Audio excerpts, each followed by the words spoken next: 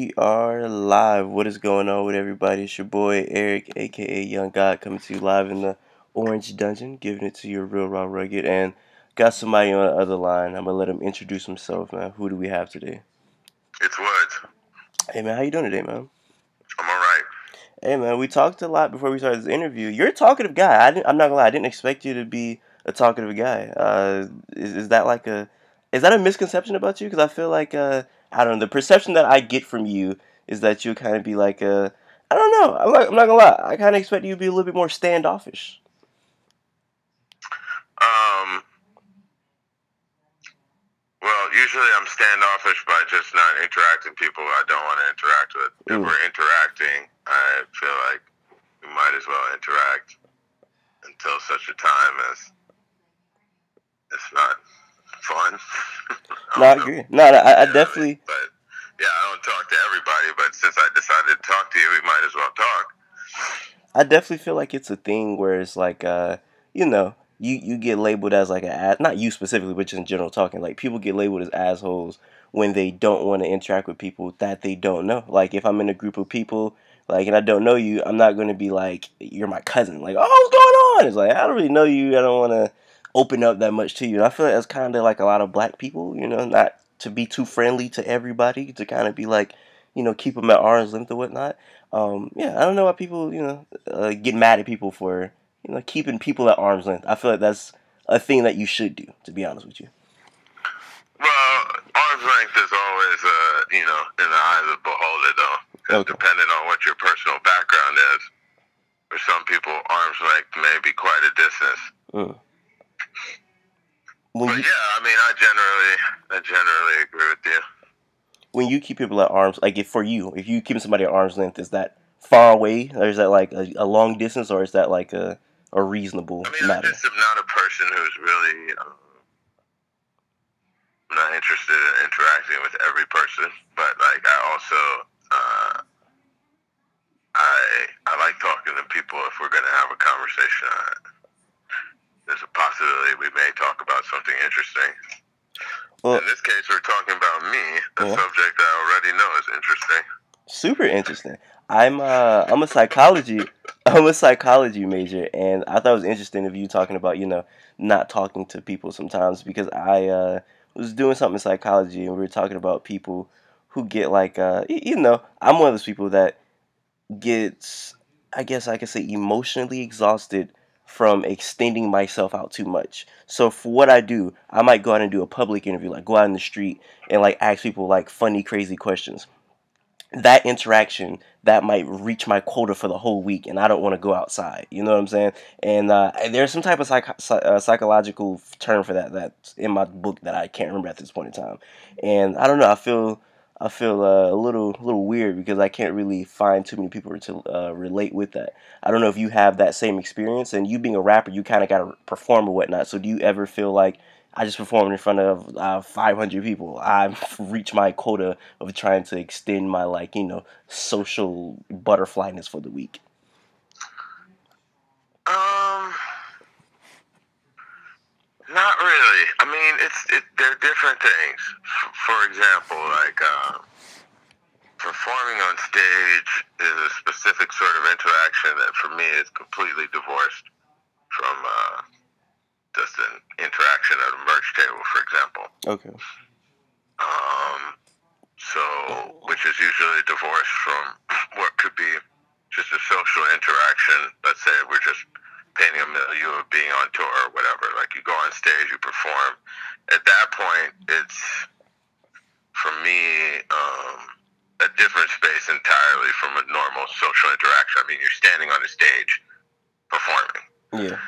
Then when you're off the stage and you're behind the merch table, you're still in a professional position, but now you're interacting with people also on a personal level, but also on a professional level. So it can be like a mix of the two. And sometimes, depending what's happening there, of course, anyone has been irritated at a merch table, but I've also met really cool people at merch tables. So it'd be hard to say exactly what point, like it's not that hard to have a bunch of people stand in line to tell you that they really enjoyed your work. Like I've I've done a lot worse things for money, man. Trust me. No, and but there are points in time, sometimes, to again stay within that milieu of a show. There are times where before a show, for example, you're just trying to be in your zone, and somebody wants to keep talking to you, and you're like, I'm more than happy to talk to you, but I can't be shouting over the opener set. I'm trying to focus, plus not throwing my voice out. Yeah. Or sometimes afterwards, there are times you feel less social than other times, and sometimes you're just trying to hang out, and people are really insistent that your responsibility to engage them extends far beyond what some people would think was polite, I guess. Like, what would you consider is, like, I guess, rude? Which can be more or less irritating depending on the hygiene of the person who That's funny. is needling you at that time. But, no, in general, I don't really find that to be the case. But I feel like there are interesting things about being an artist and then seeing how people interact with you. Because I do think that some people have that reaction because of music, not necessarily without reason. But I'm also in a group with somebody else, and it's funny because he doesn't talk a lot. Yeah. And so people think that he's a scary guy, right? And so anybody wants anything from the group or wants to know anything, they ask me. Mm. And I'm actually the worst person. But I'm a friendly guy in everyday conversation. So they look at me and like, he doesn't say anything. And so people are like, they'll be like, yo, do you guys want to play a show? And they always like ask me like he's just going to jump out at them or whatever. It's just funny because of people's presumptions, depending again on how friendly you are in person or something. They make assumptions about a lot of things about you, so it's funny. No, I definitely understand that on multiple levels, from the hygiene level, because like I said, when I do public interviews, most of the times I'm outside of clubs, so it might be when people coming outside the club, and you know, people are very stink when they come outside the club because they're like, I'm at black clubs, so there's a whole bunch of black people in like one small room.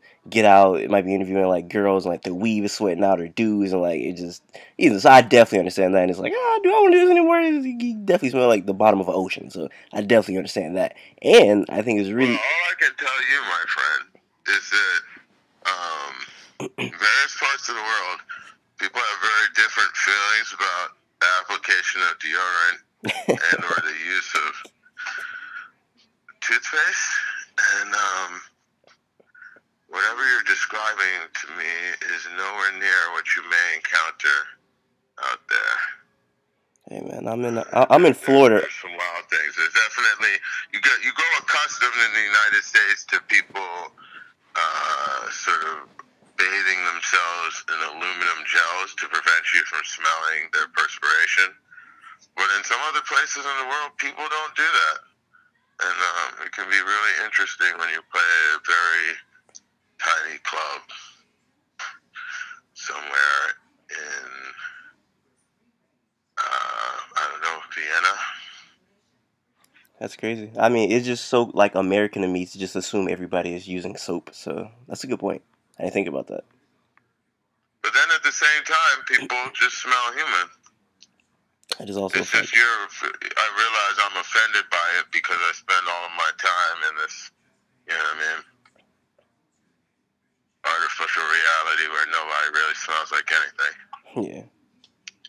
I do like it though, but this artificial reality. Well, that wraps. People's underarms, if you're not used to them, are quite funky. That's a fact. I mean, I definitely play basketball, so I definitely understand the underarms of like a grown man after he just went 30 minutes on like trying to dunk on somebody. Okay. It's not good. We maybe need to veer away from this. It's not good. It's not good. But no, something that you. Because there's that person who plays ball and they're so and then they want to like post up. Yeah. And it's just like, man. Anyway. I'm just let this nigga score, man. Yeah, he's just gonna get the bucket, bro. I don't need care that much, so I definitely understand that. But no, something you said about artificial reality and acting professional, it makes me think of something else that I was talking about in psychology, and we were talking about the usage of backstage and front stage, and basically that's basically saying front stage is when you're around people that you're really not that comfortable with, so you're kind of putting on a performance. Basically, that the theory that this is all a play, and we are all just acting. When you say I'm acting like this, like you're literally acting to you put on a show to make others feel comfortable because you're not that comfortable, so you're acting. But backstage is the thought that, oh, I'm a little free, nobody's around me, I could kind of calm it down and I could be myself. And you were talking about being at the merch table and being at concerts, and it's a professional setting. I really don't hear too many rappers or musicians call concerts professional settings. So I thought it was interesting you said that. So I would have. But wait, because I said, as I pointed out, that there are different spaces that you move through in that one venue. Yeah. Where you occupy different spaces. On the stage, there's nothing personal to me happening at all. I don't see how it's necessarily impersonal. Sometimes you even see people you know in the crowd and you know them, and it can be personal in the moment, but it's different because you don't look at your friends from stage while you're like rhyming. Yeah. It's just not. It's not comparable. I mean, that's not my mind state. It's not personal. There might be something spiritual about it that sometimes or whatever, but it's definitely not like we're just hanging out and having a conversation. And then at the merch table, like I said, I think it's a blurring of the two spaces. And then sometimes you're sitting at the bar and you don't feel professional at all. I bring that up because I was gonna say when you, I guess, if you're at the merch table or wherever that setting is within that venue that you feel is a professional setting, do you feel the need to have that type of front stage type of mentality? Like, oh, I can't really be myself 100%. I have to put on this, not a front, but just I guess you can't say a front, a mask, a type of thing. Like, do you ever feel that way, being a rapper and being around certain people? Oh man, that is a multifaceted question. We are going to be here quite a while, working on your psychology paper. But I guess I would say, I guess I'd have to say yes and no. That's a complicated question. I mean, necessarily when interacting with people, especially strangers, theoretically, knowingly or unknowingly, you're projecting an idea of yourself forward, right? Yeah. In interacting with people in what I already termed as a professional manner, therefore I must be putting on what I imagine to be professional behavior. As a result, I have to imagine, consciously and unconsciously.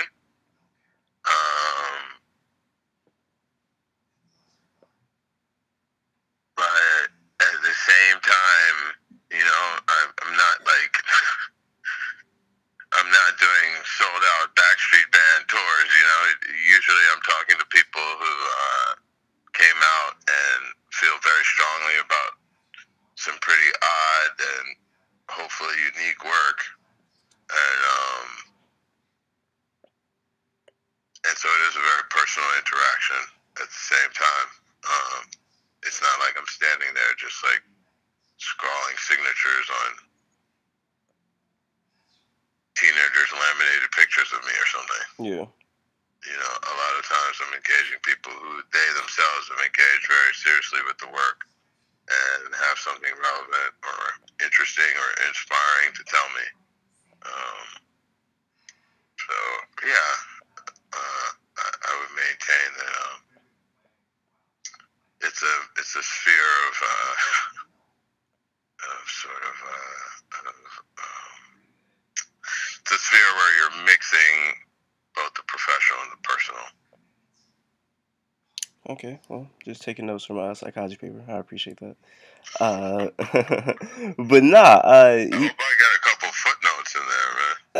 Hey man, I really hate citing, so I'm gonna just credit what you said is mine. You know what I'm saying? We can keep it on the low though. Okay. You know what I'm saying? We can keep it on the low. So I was gonna. Definitely a job waiting for you out there. Hey, you know what? That's funny that I say that because I wouldn't even think about this, but I have a friend named Amp. And he says this all the time, and I want your thoughts on it because this directly correlates with what I just said. He says black people love stealing. He says black people hate crediting other black people for their work. And you being a person that's black and creates art, have you ever had that happen to you, or have you ever had that thought in your head? Because I've seen it happen a lot, and I don't know if that's something that you see as prevalent, but I feel like that's a very prevalent Every thing. artist feels like they've been unfairly stolen from. I mean, that's the oldest story in the book. I don't really, you know, rightly or wrongly, they always think that. I would have to say, for me, I don't even think about that, to be honest. Mm. Is that something that you don't think about because it's just too much, or you just don't care that much, or is there a reason you don't think about it? I don't know. It doesn't usually cross my mind. I don't think that more often people mention it to me about things that I didn't really notice. And honestly, yeah, it's just one of those things that I don't find it particularly interesting to think about, I guess. No, I understand that. But yeah, before I went into that, I was gonna say to take a step back to how I even discovered you. This is like earlier in last decade, I guess you could say. A white man from Connecticut put me onto a lot of music, and I would never thought that would be the case, but it was the case with Mr. Needle Drop, and I remember he reviewed one of your tapes. Well, I came really close to thinking that Mo Nichols was going to get a shout out there, but Hey man, held my breath for nothing. Anthony Fantano wins again. held your breath for the There's guy only with the one man glasses. in Connecticut. Shout out to Chesky. Who are we? Who's Mo Nichols? Oh, he's a guy. Don't worry about it. Shout out to Mo He's a Nichols. DJ. He's a DJ. He did a lot of work for me on Known Unknowns, and we toured a lot together. Shout out to Mo Nichols, but not this time. It was Okay, so Anthony Fantano put you on to which record? it was History Will Absolve Me. Yeah, I You seen did it. like that one. I'm gonna tell you why that even like I even clicked on it. I clicked on it because I seen the cover and I was like, wow, is this guy on the cover about to rap? I was like, this guy looks like an old black man. I was like, I don't know what this is gonna sound like, but this should be fire because this just threw me off. So I listened to it and I'm like, okay, I don't know what this guy looks like or who this guy is, but this is a really good tape. And ever since then, I would just keep up with you. So yeah, shout out to Anthony Fantano for putting me on you. I don't know if you ever had any Shout out to interactions me with him. for finding that photograph and getting the rights to it from a person that doesn't even do photography anymore. Really? Because I was like, that's the one. Yeah, that's a great picture. And Mugabe isn't that old then. He can't be that old yet. But anyway, yeah, no, shout out to Anthony Fantano. He liked that record, and it helped me. It helped me out that he did. He didn't like any of the others as much, but that's neither here nor there. I was gonna ask, have you ever had any interactions with him? Yeah, he's a good guy. He's covered a lot of my work and a lot of my work in Armmand Hammer. He liked the Paraffin record a lot, and even when I don't agree with him, I respect the time that he takes to do what he does. At that time, another thing that took me about that album is that you had a guy that I would consider an elite rapper. I consider you an elite rapper as well, but this is before I heard you. I just looked at the track. I'm like, oh, got this guy on here. Yeah, Rock Marciano, and I would consider him a very very elite rapper. And I feel like a thing about your records when you feature people that are rappers, you feature like very great rappers. Even if I never heard them, I'll go and listen to them. Like, oh, this is a really good guy. So is that a thing where you want to surround yourself around like great talent? Because I feel like when I'm around people that I think are great creatives, they make me more creative. Is that the case for you? Yeah, I mean, I've rapped with a lot of people in my life, so it's hard for me to. But I guess you're talking about people who featured on my albums. Yeah. Yeah, and I think I would say more specifically by being in the group Armmand Hammer and working with the Lucid really closely over this time, definitely has made me a better artist. And I think it's been a real challenge because a lot of times I look at him and I feel like he's the best. rapper house. So it's always a challenge to keep pace. And yeah, I think generally you're not going to get better if you're not challenging yourself. I was just telling Charles Hamilton this. I was saying that I think that he has a very distinct writing style, excuse me.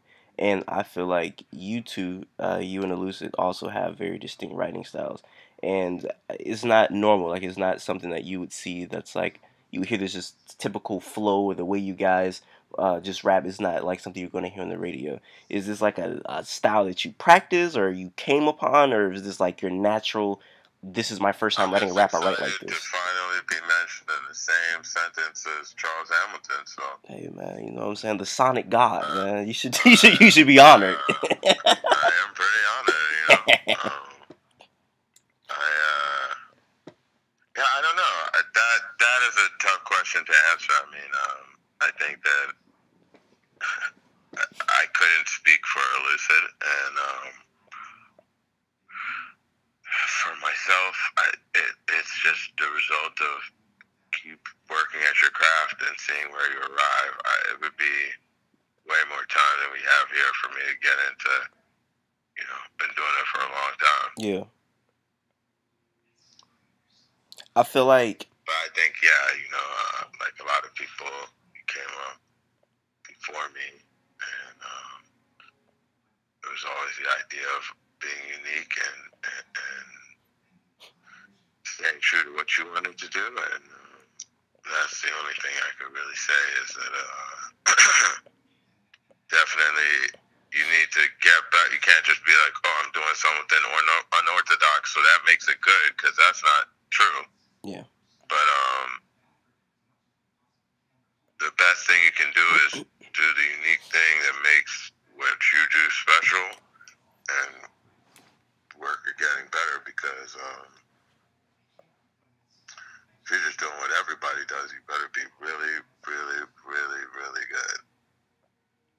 I feel like you're almost like a godfather of like this type of rap scene because you, of course, there's been multiple people before you and there's gonna be people after you that push the boundaries of rap. But I feel like the way that, like I said, your writing style is so different. I feel like you kind of pushed people's ears in the way they listen to rap because it's not a conventional rap style that I think you have. And I feel like now more than ever, there's so many people that's doing that, and I feel like you can be kind of accredited to inspiring them.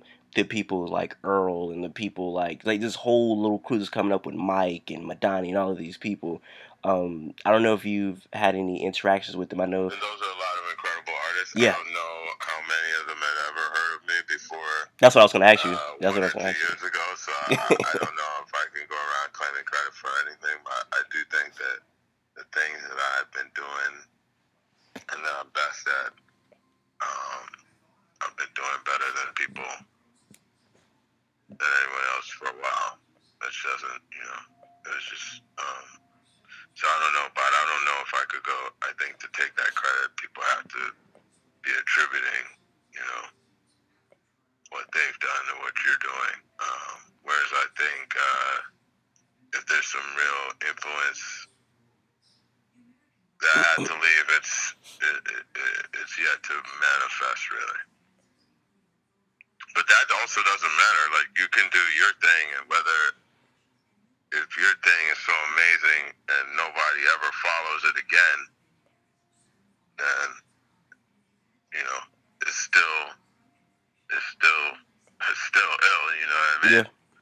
Like if you're Ramsey, then that's cool. You don't need to spawn a whole bunch of imitators immediately. But yeah, I don't even think about that, man. I'm still working. I'm supposed to be getting better, man. You are. I feel like Trying to ship me out of here, man. What's man, going on? listen, bro. I feel like every album you get more vivid. That's like if I had to like give you like attributes and like your best attributes. I feel like one of my favorite attributes about you is like you're vivid, but it's so weird because like I said, it's not like conventional. Like when you listen to like a storytelling song, like a Nas, I feel like Nas is probably one of the best storytellers ever. He's gonna tell you a story, and it's gonna be it's very formatic, and you can very like, easily follow it along. I feel like you, it's you could take me a whole different, like, fucking around the block, up the corner in fucking 30 seconds, but I understand where I'm going, but it's just so chaotic sometimes, but it's so vivid, and I see everything. I don't know how you do that, but man, you're super good at that. It's not even, it's no, you're really good at that, bro. Really good at that. Do you have any, I mean, it's kind of like gloating a little bit, but do you have any traits that you think that you've honed really well? I don't know, man. I'm still trying to work. I'm still trying to work at it. Oh man, come on, man. You can't be I humble did like a good that. job of just trying to do what, do the things that like are at the center of my music.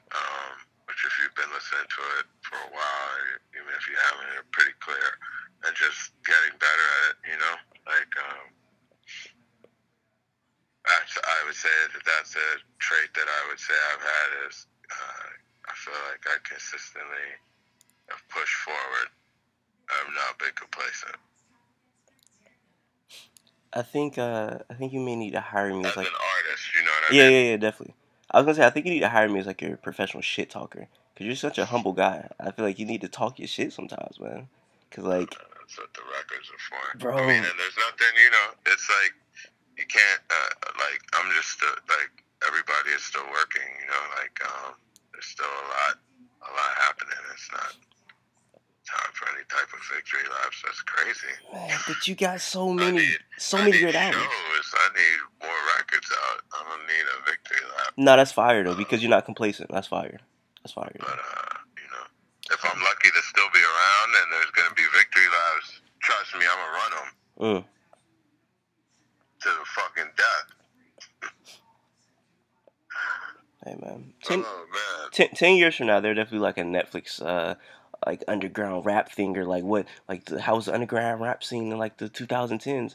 You're gonna be in that shit. So I mean, that'll be the victory lap time right there. So I feel you, man. Trust me.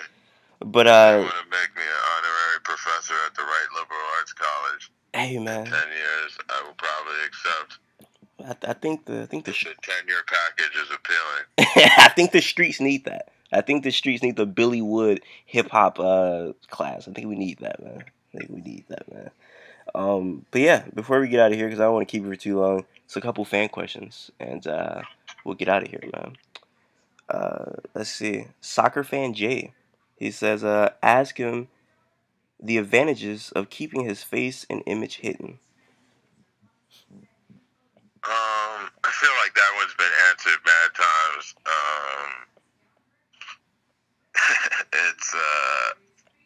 It's a more complicated answer that you could probably look up in a million interviews. But basically, it's my personal preference. And it's something that has a history and a significance all its own. All right. Gun K Mail, I think that's your name. He has three questions. First one is, he says, I want to know if he and Lucid have another Arm and Hammer project coming. Yes.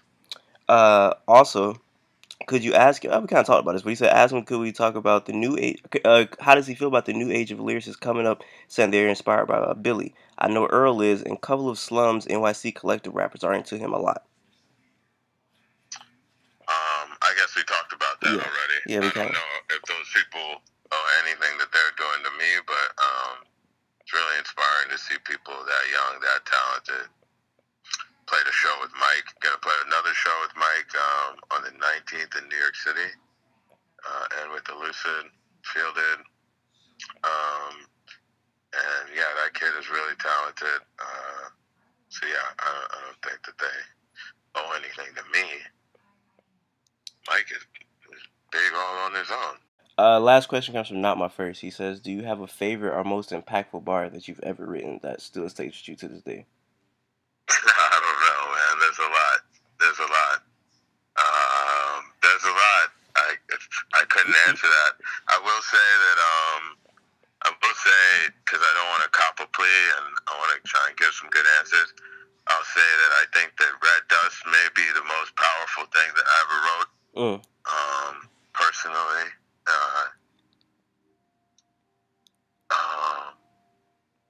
And I think that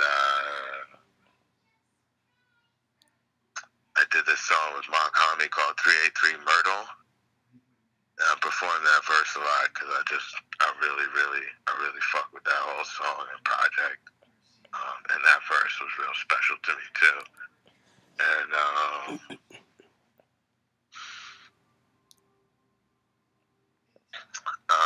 I would have to say that Headband will always be special to me too, because that was really the start of working on History Will Absolve Me. I was working with this cat, Essex Dogs.